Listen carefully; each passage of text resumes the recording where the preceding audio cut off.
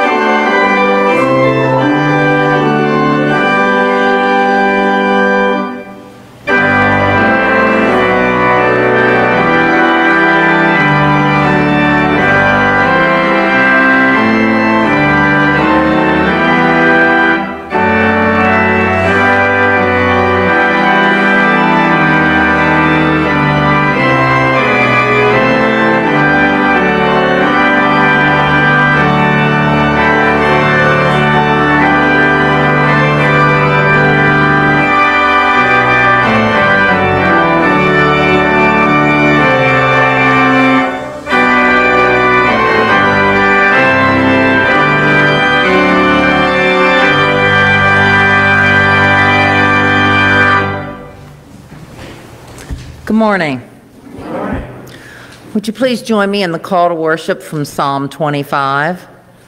To you, O Lord, I lift up my soul. O my God, in you I trust. Do not let me be put to shame. Do not let my enemies exalt over me. Make me know your ways, O Lord. Teach me your paths. Lead me in your truth and teach me, for you are the God of my salvation. Be mindful of your mercy, O Lord, and of your steadfast love. All paths of the Lord are steadfast love and faithfulness. Please join me in the opening prayer. Faithful and merciful God, we come to this time of worship seeking forgiveness for the ways we have strayed from you and to learn the paths you would have us choose. You make your covenants known to us, and we long to live according to your will. Turn to us and be gracious to us, so that we might walk in paths of steadfast love and faithfulness. Amen.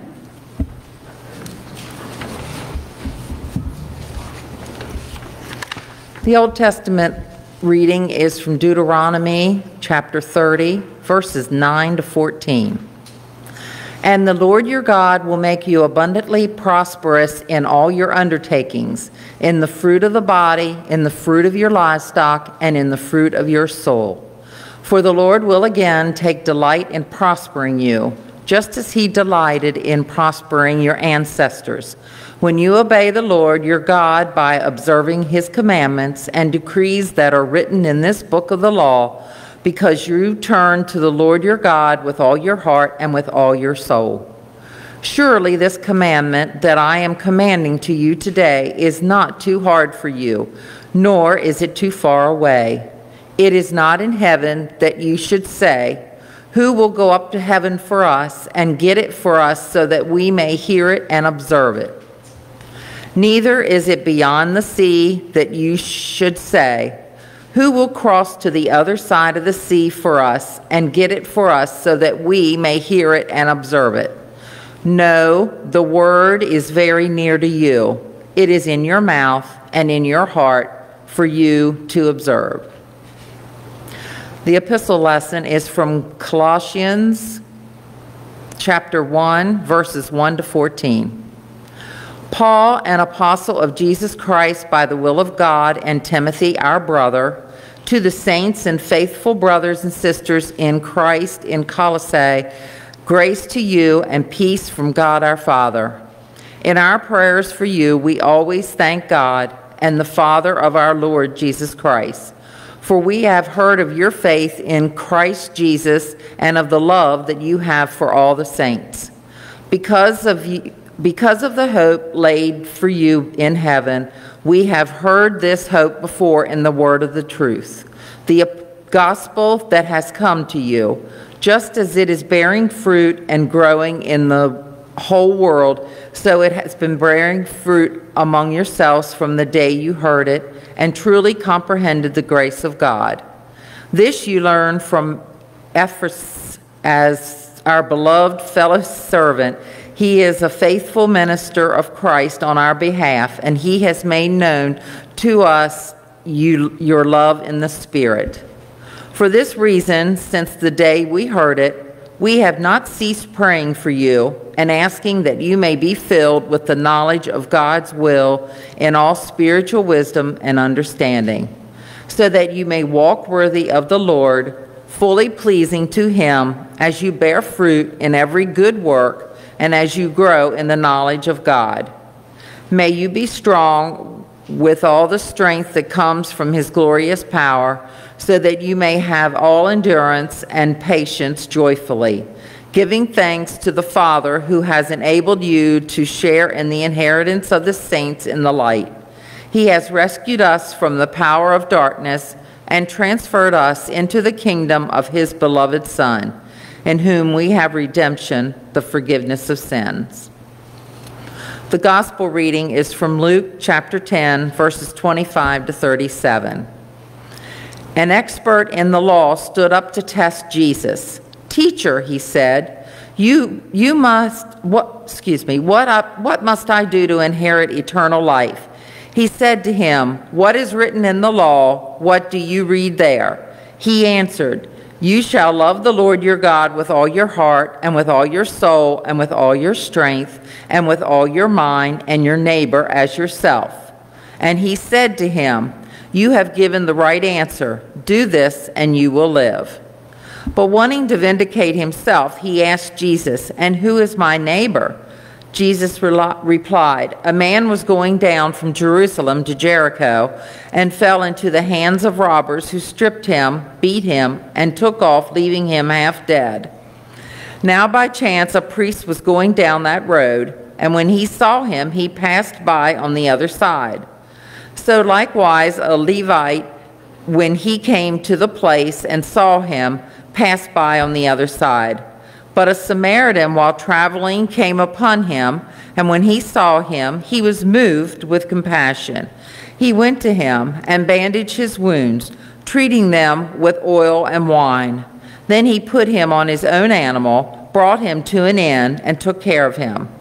The next day he took out 2 denarii, gave them to the innkeeper, and said, "Take care of him, and when I come back, I will repay you whatever more you spend."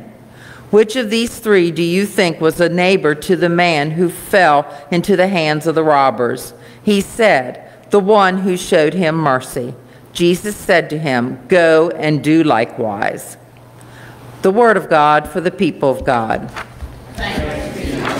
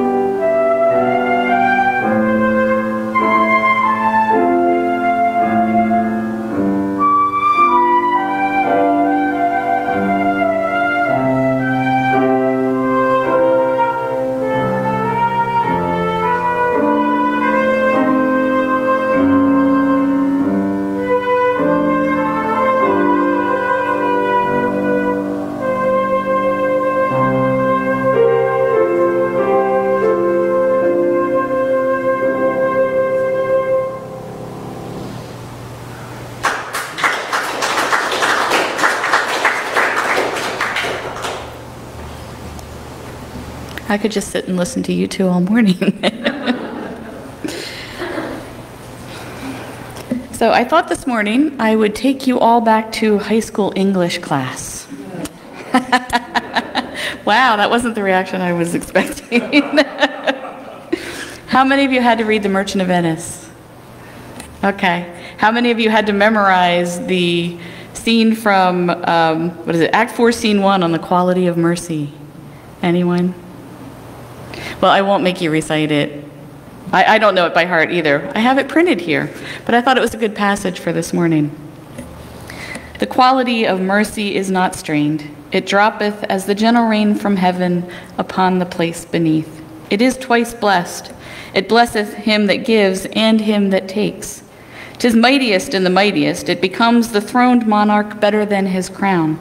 His scepter shows the force of temporal power, the attribute to awe and majesty, wherein doth sit the dread and fear of kings. But mercy is above this sceptered sway. It is enthroned in the hearts of kings. It is an attribute to God himself. And earthly power doth then show likest God's, when mercy seasons justice. Let us pray. God of justice and mercy, Jesus instructed the expert in the law to go and do as the Samaritan. And may we too seek to be merciful. Amen. So a student once asked anthropologist Margaret Mead what she considered to be the earliest sign of civilization in a society. Now, she could have mentioned the first use of tools or the first works of art, but instead she said that in her opinion, the very first sign of civilization was a skeleton that was found with a healed thigh bone. Mead argued that in a competitive, primitive culture where people had to hunt and escape predators in order to survive each day, the fact that someone set aside their own work in order to care for another's injury was a sign of civilization. As Mead said, a broken femur that is healed is evidence that someone has taken the time to stay with the one who fell, has bound up the wound, has carried the person to safety, and has tended the person through recovery. Helping someone else through difficulty is where civilization starts. When a lawyer asked Jesus who exactly his neighbor is, the story Jesus told in response points out the difference between our human instincts for safety and survival and God's expectations. A man was attacked and left for dead.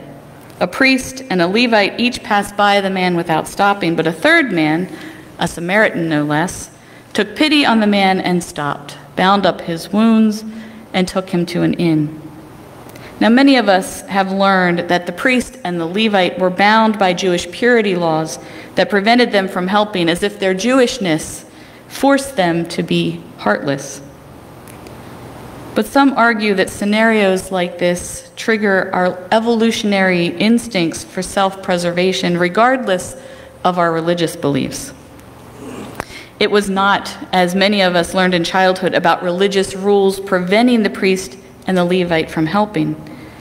A bleeding, possibly dead man on the road from Jerusalem to Jericho was a clear indication of danger. His attackers might have still been close by, or he could have been part of a trap to lure in unsuspecting travelers. The priest and the Levite were not doing anything shocking in passing by, but the Samaritan was going against powerful instincts to stop and help. We humans have evolved to see the difference between those bound to us by blood or ethnicity and those not bound to us, and we share our resources accordingly. The pity that the Samaritan felt was adaptive when it was aimed at people like him, but it was dangerously irrational when directed at a stranger. The Samaritan violated the norms of evolutionary selfishness. He reached across ethnic lines that were very real in that day and today. He spent his own money on the care of a complete stranger and entrusted an innkeeper to appropriately use the money that he had left. None of these actions directly benefited him. And that is the quality of mercy. So which of these three acted as a neighbor? Jesus left the door open for all sorts of rationalizations that we tend to automatically make. Well, obviously a Samaritan can't be a neighbor. Some stranger lying in a gutter isn't my neighbor. He got himself into that mess. What was he doing on that stretch of road? We all know it's dangerous. Jesus knew all about danger and safety, selfishness and generosity, prejudice and racism. He knew that our compassion tends to be limited to those people who might someday be able to return the favor. He was very attuned to the fact that our nature had evolved to walk quietly by on the other side of the road. But with this story, he invited his hearers to imagine compassion opening their hearts to the humanity of the stranger, to consider whether love and accountability might tie us together across family lines, across ethnic lines, even across the lines of personal safety. And as Jesus often did, he left his hearers to answer for themselves, is the reward of living a life of faith worth the risk? Jesus' story led the lawyer to see that his question was really about whether there was a limit to the mercy expected of us. And the priest and the Levite reveal the implications of such a limitation. So who is worthy of mercy and who isn't? Where would we draw that line? Wendell Berry once wrote about the burden of the Gospels, saying, as comforting and clarifying and instructive as the Gospels frequently are, as deeply moving or exhilarating as they frequently are, they are also a burden, sometimes raising the hardest of personal questions, sometimes bewildering, sometimes contradictory, sometimes apparently outrageous in their demands. The Gospels are overwhelmingly concerned with human behavior. Jesus is asking his followers to see that the way to more abundant life is the way of love. We are to love one another with a love that is much more inclusive than just our love for those closest to us. We are supposed to love our neighbors even when they are strangers.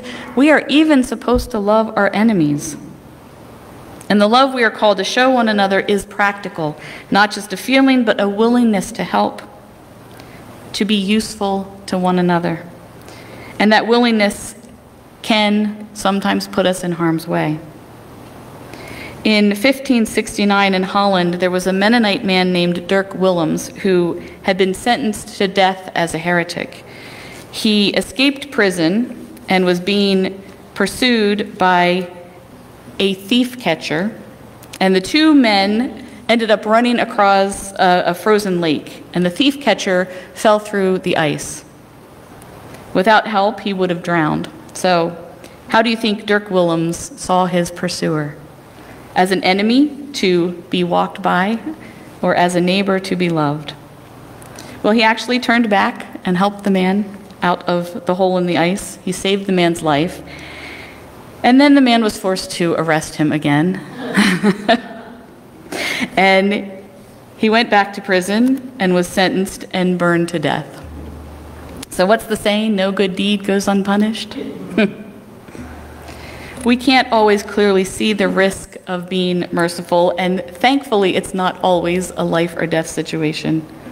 We can't always also see the consequences of choosing not to be merciful. I was talking to Lydia earlier this week, and she shared a story about a road trip that she and a few of her friends took last year after graduation. Now, I know most of you have met Lydia. So imagine 4 young adults with wild, multicolored hair, gender-fluid clothing, driving across the United States. Mostly it was a good trip, but there were parts of the country where they were not very welcome.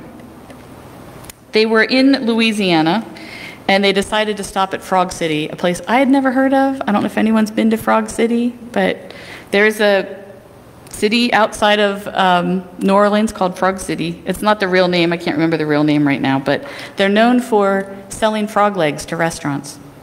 So that's their claim to fame. And they have a big metal statue of a frog called Jacques. and they wanted to get their picture taken with this frog named Jacques. Now, for most of the trip, the low tire pressure light on their rental car had come on, and they'd put air in the tire. Apparently, Lydia was the only one of the four that knew how to put air in a tire, so I was proud parent. At least my kids can put air in a car tire. Excuse me. But it kept coming back on, and so they decided to do something more about it. So they stopped at an AutoZone, and the guy behind the counter was actually very helpful. He gave them directions to the local garage. He said, "I'll even call ahead for you." So they drove down the road, got to the garage. The door was locked, and they could hear loud music coming from inside the garage.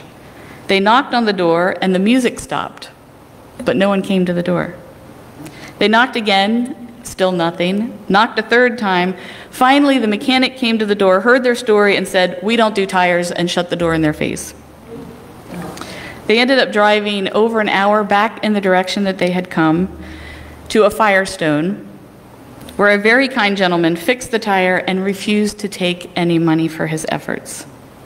And, thinking about this story, there was very little risk to any of those people in being merciful in that situation. And I hated to think that Lydia and her friends might have ended up along the side of the road in rural Louisiana with a flat tire because no one would help someone that they didn't see as a neighbor. Now, that was one of the more, I think, frustrating and annoying, but actually less frightening experiences that they had on the road. I think we all pray that whoever we or our loved ones encounter will be merciful, that others will be called to do like the Good Samaritan did. Fred Craddock tells of meeting Rear Admiral Thornton Miller many years ago when he was the speaker at a college chapel service. After the service, Miller spent some time chatting with the students and answering questions, and they all wanted to ask him about his experiences serving in World War II, especially D-Day in Normandy. Miller described that day in vivid detail and shared that as a military chaplain, he had gone up and down the beach, dodging bombs and gunfire while praying with injured soldiers, doing anything that he could do to help. A student asked him why he had risked his own life on the beach that day, and Miller simply replied, "I'm a minister." And so the student tried to reword his question, much like this lawyer in our gospel lesson. He said, "But didn't you ask if they were Catholic or Protestant or Jewish? I mean, if you're a minister," and Miller interrupted it and said, "If you're a minister, the only question you ask is, can I help you?"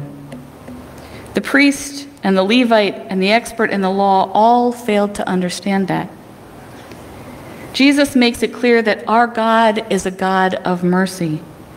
Jesus doesn't praise anyone for their religious credentials or their knowledge of the law. He commends the one who puts love for stranger into action. He commends the one who risks personal safety on behalf of another, the one who asks simply, "Can I help?" Why did the Samaritan reach out in love to his enemy? And why was this radical and selfless love so important to Jesus? Because all humans, friends and enemies alike, have the same dignity, deserve the same respect, and are worthy of the same compassion.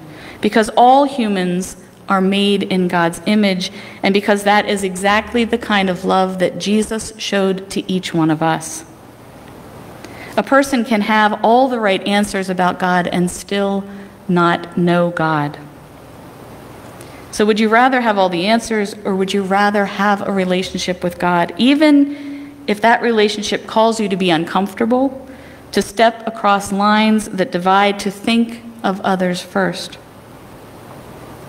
The expert in the law set out to test Jesus. And with this story, Jesus tested him and us. What does it look like to love God with all your heart and all your soul, and to love your neighbor as yourself? Which of these three do you think was a neighbor to the man who fell into the hands of robbers? The one who showed mercy. Amen.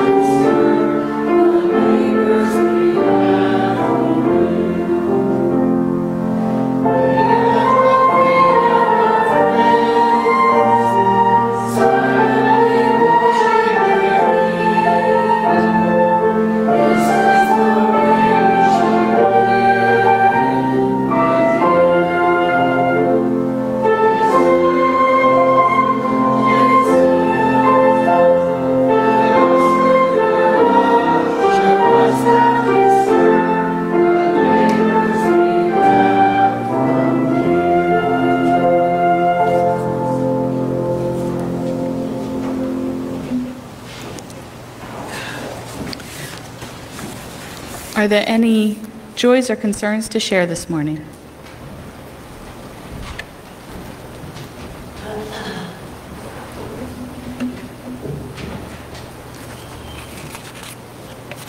The Lord be with you. And also with you. Let us pray.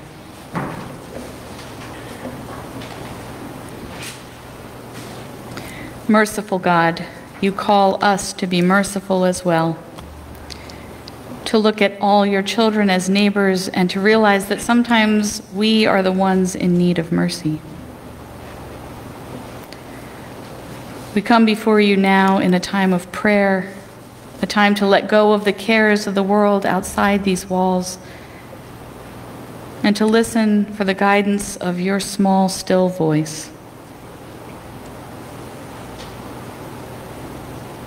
We ask for your peace in times of uncertainty, your love when we feel alone, your strength when we feel powerless against the evils of the world.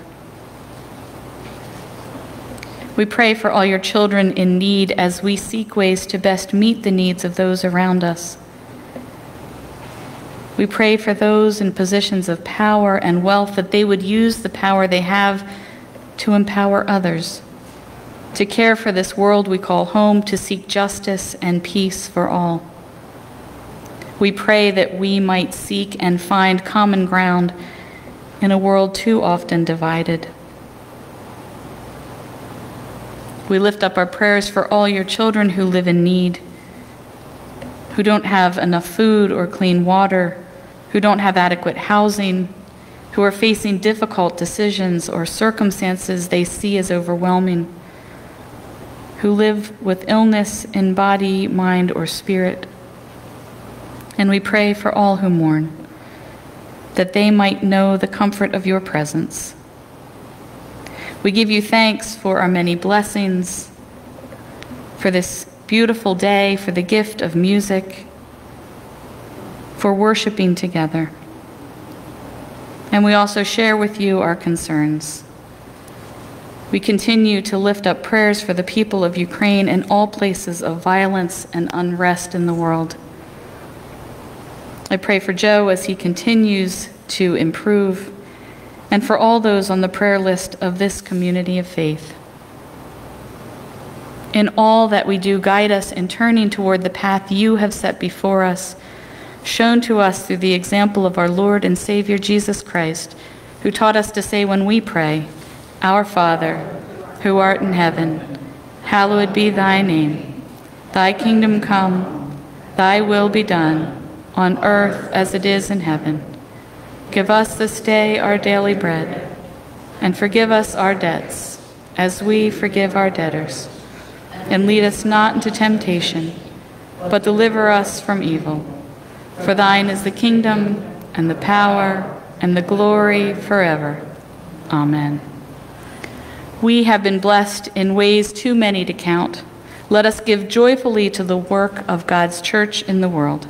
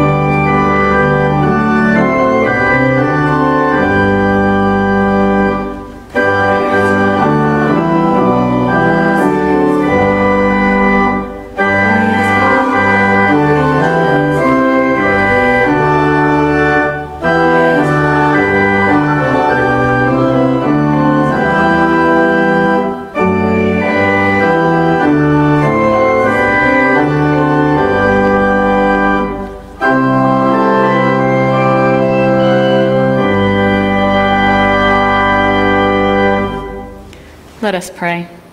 God of mercy, you call us to be a neighbor to all your children in need. Use the gifts we offer to show your mercy to a world in need. Amen.